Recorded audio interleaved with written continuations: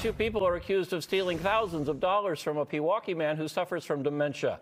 35-year-old Andre Dotson and 27-year-old Sylvia Campos Jacobs, both facing a number of criminal charges, including conspiracy to commit money laundering and identity theft for financial gain.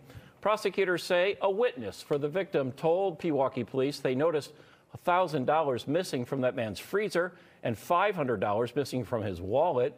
They say a bank statement obtained by police showed more than $60,000 had been withdrawn from the man's account, and photos showed Dotson visiting an ATM 58 times. His bond is at $50,000. Campos Jacobs' bond set at $25,000.